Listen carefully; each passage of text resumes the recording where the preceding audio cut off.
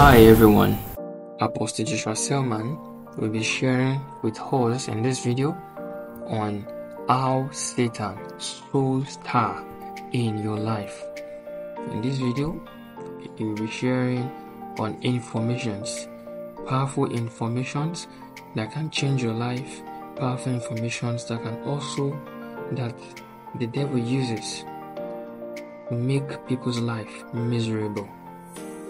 So stay connected to this video and prepare to be blessed by this video production. Feel free to share the link to your family, friends, your relatives, your loved ones, and prepare to be blessed. Thank you so much and God bless you. I want to show you why words are so powerful. God protects it with his name and calls himself the Word of God. God does not call himself the hand of God, as it were. He names himself after information. If God names himself after information, that information created the heavens and the earth, something was said and suddenly made bones that were hiding to come out. Something was said that made bones that were dead to come back to life. Something was said that made fishermen to not be interested in fishing again. I can stop whatever you are doing now, not by fighting you. I only need to introduce something to you. I can move your life by information. I can stop your life by information. I can help you to be anointed by information, and I can destroy you by information. No wonder the founders of some of the great conglomerates around the world today, their product, the advantage is the vast access they have to information. Google, Facebook, they are a threat today to national security, and the simple advantage is because they develop a psychological platform that compel the world to grant them access to information, to the point that the US government has to call them. There are several cult groups today, and everything that is discussed in those cult groups are privy information. Are we together now? Greetings, dear friends. Through the Word of God, we have come to know not only the nature and attribute of our Creator, but His magnificent plan for us. In the midst of our busy and fast-paced life, it becomes essential to nourish our souls and cultivate a vibrant spiritual life. Today, as we prepare to listen to this message that awaits you, the blessings of God are upon you. May you receive the wisdom to discern and understand beyond the spoken word. Kindly engage with us through the comment section below, sharing your thoughts and reflection. We encourage you to support our work by giving this video a thumbs up. Don't forget to turn on the notification bell to stay updated for all our next messages. In your new year, welcome to our channel. We are glad you joined us. Thanks for subscribing. May the grace of God be with you, guiding your path and illuminating your heart. Amen. Let me share with you the technology of words. I want to show you, that's not the topic for tonight. I want to show you why words are powerful.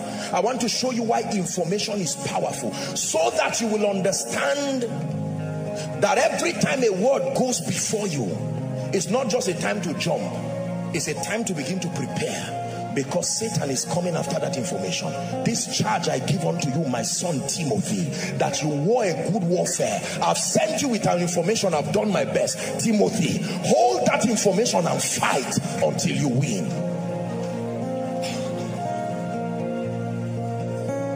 Let me tell you why words are powerful. Ezekiel chapter 2. I sense a strong anointing in this place. Look up, please. And he said unto me, Son of man, stand up on thy feet, and I will speak unto you. Verse 2. And the Spirit entered me. Wow. When he spake unto me, and that Spirit The words just stop at my ear and the spirit continued. The spirit started making my body to start acting in consonance with what was said. Now listen please. That he wanted me to move from where I was to another place, and he simply sent a word, and when that word got to the gate of my ears, it was not, it had finished its work. Like a tray, every other thing that entered me was no longer sound, it was spirit. And that when it entered me, like a drug reacting to a patient. Have you swallowed a drug before and then you stand and the contraindications begin to work on you? You start to feel drowsy and you are wondering. Remember, you didn't ask the drug whether you wanted to be drowsy or not. It entered you and started reconfiguring you. I know your action by what you have received. I look at your destiny and I can trace your victory or your problem to the presence of information.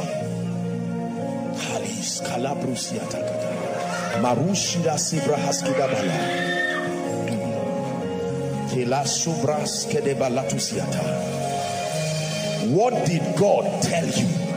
Your victory cannot be automatic. So if what did God tell you in your conversation with him? Because in Genesis, when you read Genesis chapter 2, it says, now the Lord came. The Hebrew word is the talking spirit. The spirit that speaks. The spirit that lives by speaking. The spirit that changes a man's life by speaking. Now listen. So for every word that is spoken, there is a spirit. The word spirit there does not just mean the Holy Spirit. It means there is an energizing. Words and information carry energy. They create a climate that compel action.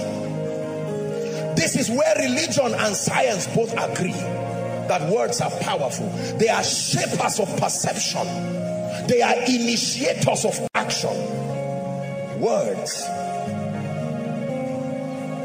I write to you, young men, because you are strong and the word of God abides in you. Your strength is based on something you have heard, and your victory is predicated upon a spiritual information supplied.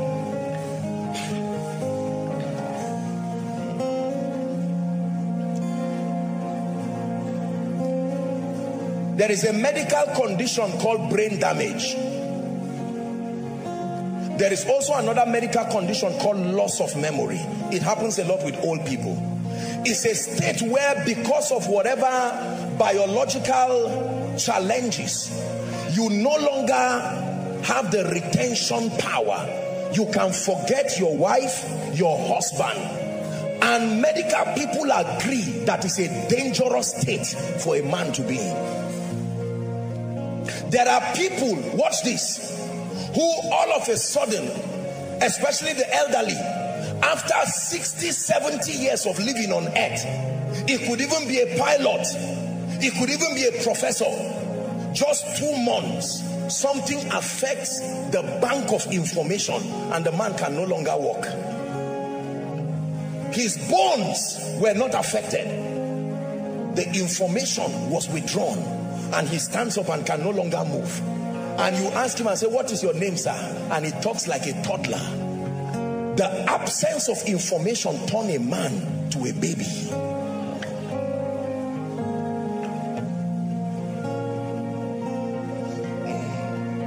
The technology of words. Words carry presence. Information carries energy. Whether they are spiritual information, whether they are psychological information, whether they are intellectual information, that every time the gate of your ears and your eye is open to information, there is more that happens to you than awareness and enlightenment. Ladies and gentlemen, now I want you to pay attention, because I'm showing you a secret that is destroying our generation. I show you the reason why men never stay until they win. I show you a reason why very few people are victorious in this life. Do you know why? Because one of the worst things that happened to us on earth is a system that allowed information to go uncoordinated. It's one of the worst discoveries. It is an advantage, but it was a galore for Satan when that happened. There are still a few nations today. Now I'm not speaking political, but there are a few nations today that still have some level from an earth realm, from some level of sanity a bit. And the reason why those nations have is the dictators, the leaders there, work with the government to stop information dissemination. Is that true? When you study stories of men like Adolf Hitler, who led the campaign wanting to make Germany to speak about dominance, there were chants and cliches that they continued to put. It was on radio, it was everywhere, and all they were doing is indoctrinating the average German to believe he was superior.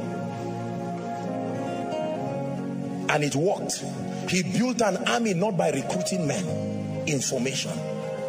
Terrorist groups today continue to recruit people, not necessarily by force. They propose information that can make a young man who is on his way becoming a doctor to suddenly turn and say, I want to become part of a group, and will be willing to die for it.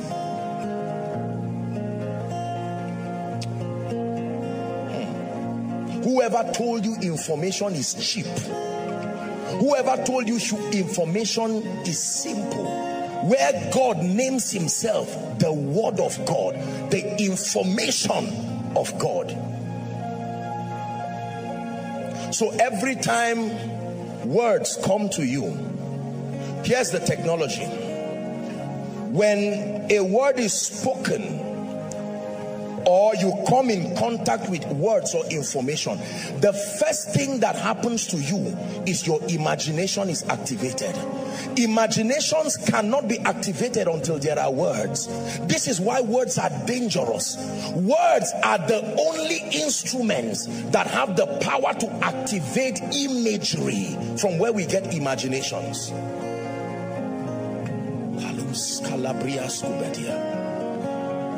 Everybody look up. Imagine a yellow orange. Yellow orange. Big yellow orange.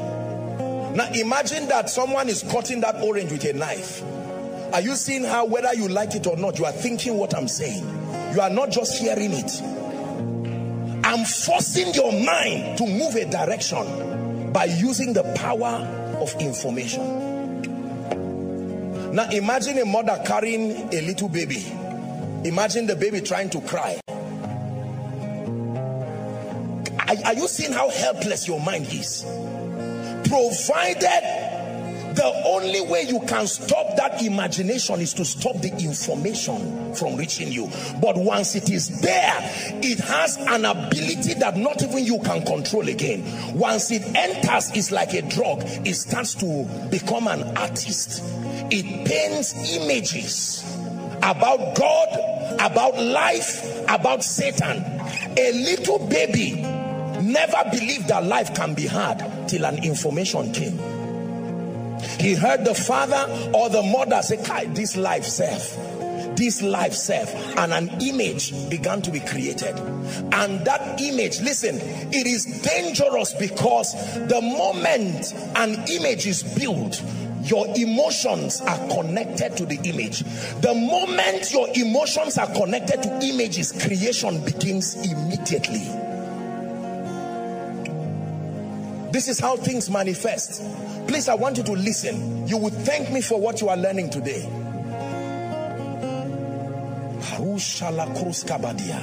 When the Bible says guard your heart with all diligence, it knows what it's saying. That means control the information that enters into your spirit man, because out of it, that information is not just words. That information is not just speakings. That information is a potential for creation that can make or mar you.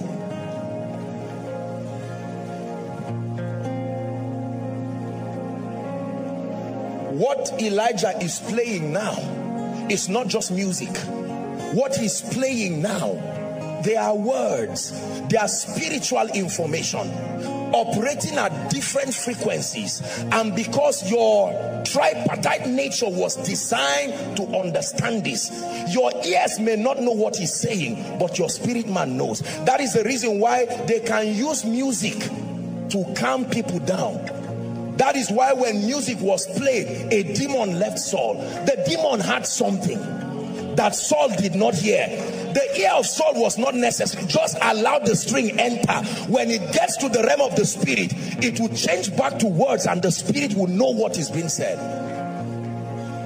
Listen to me. Nations today have gone to war simply because of information. Whole territories have been annihilated because of information. There are people today in hellfire because of information. Who has believed our reports? To that man the arm of the Lord has been made revealed.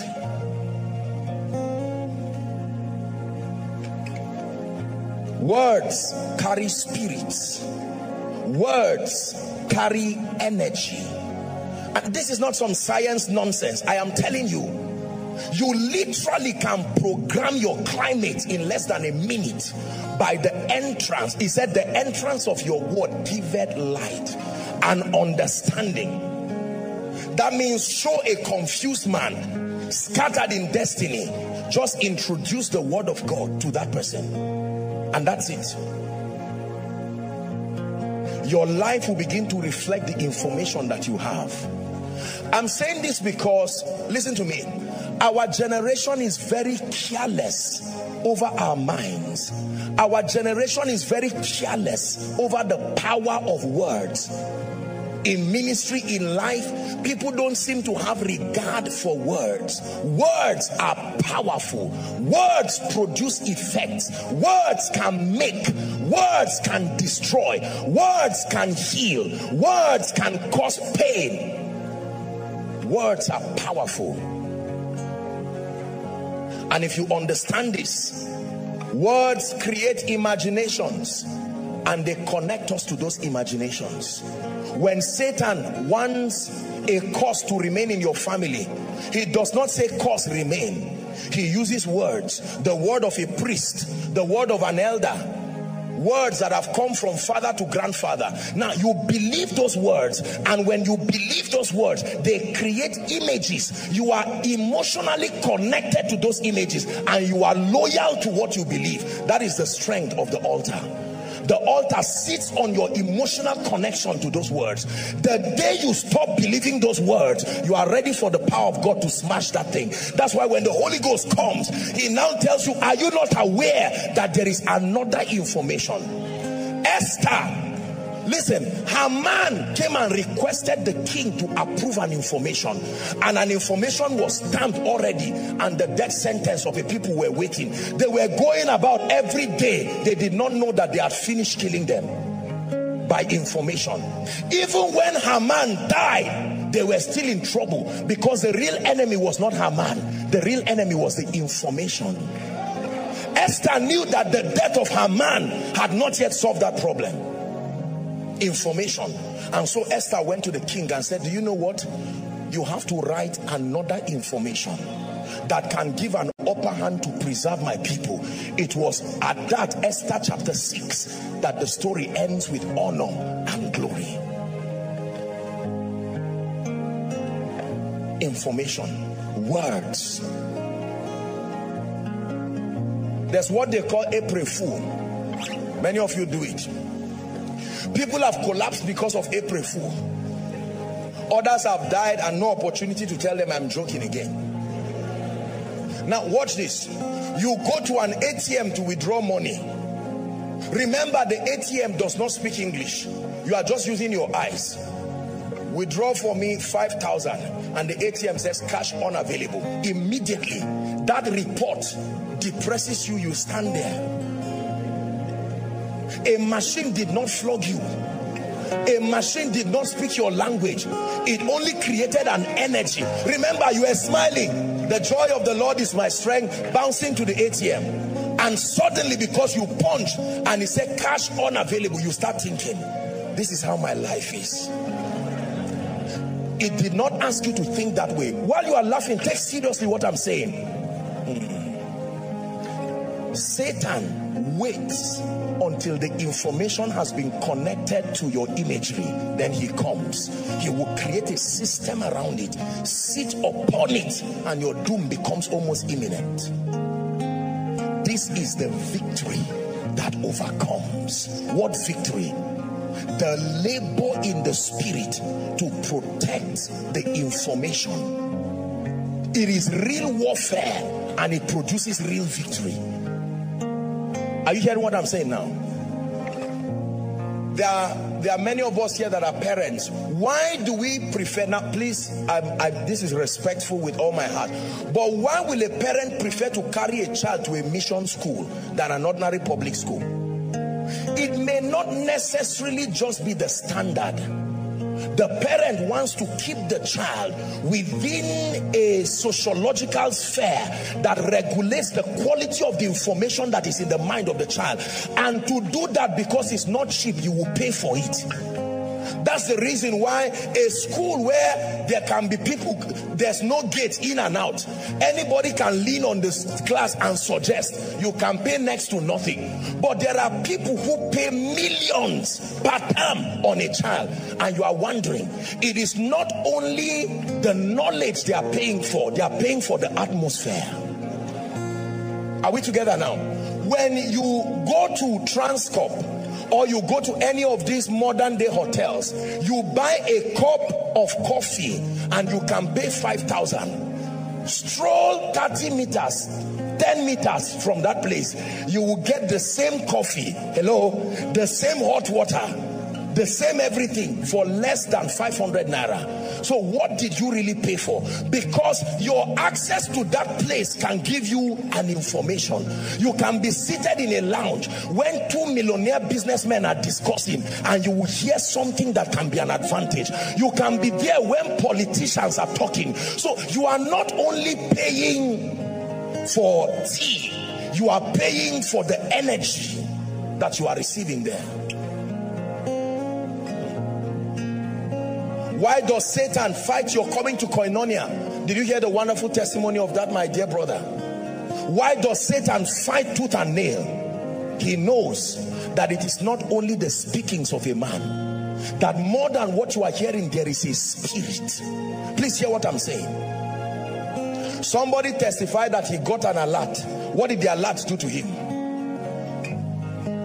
Notice he had not verified whether the alert would be reversed. As soon as he saw it, he just started becoming glad.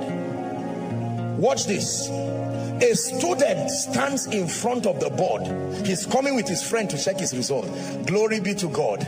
I'm happy. We'll all be graduates. And he stands in front of the board. And in 2 minutes, he sees an information. 3 carryovers.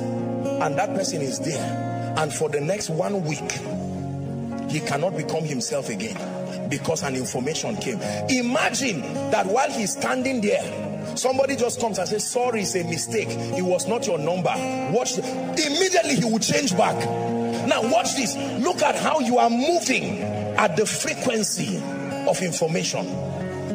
Like people who check admission list and don't see their names, and they go back depressed, and then they see a text, congratulations. Say, for what? Say, you got admission. Say, no, you are checking your first name, check your surname, and you quickly check, and that's your name. Immediately you start to dance. The information did not tell you to dance. It created an energy that supplied action.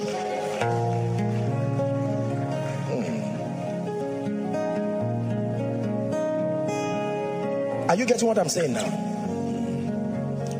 That means if words create imaginations that connect us emotionally to it, then we must guard the words and the information that comes to us.